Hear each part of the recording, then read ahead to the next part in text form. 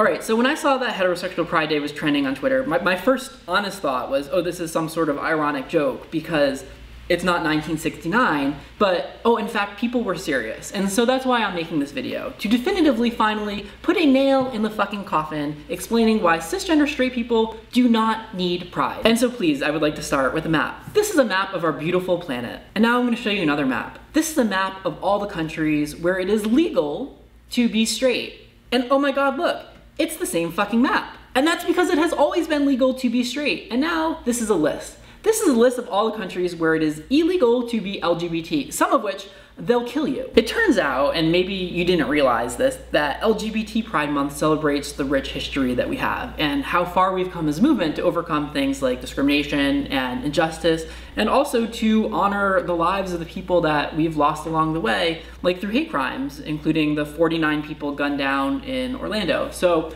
I kind of just want to take a second for you to explain to me the rich history of straight people overcoming discrimination and injustice. So I'm listening, so go ahead.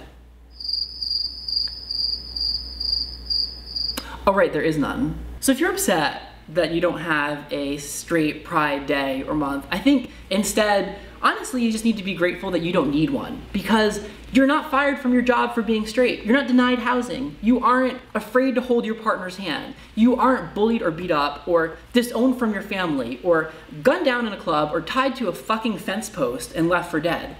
Every step that you take walking down the street is already a straight pride parade. And every time that you don't have to think about expressing your love for your partner is you celebrating your straight pride. And you need to fight for any of that. You don't need a march or a rally or a flag because you already have everything.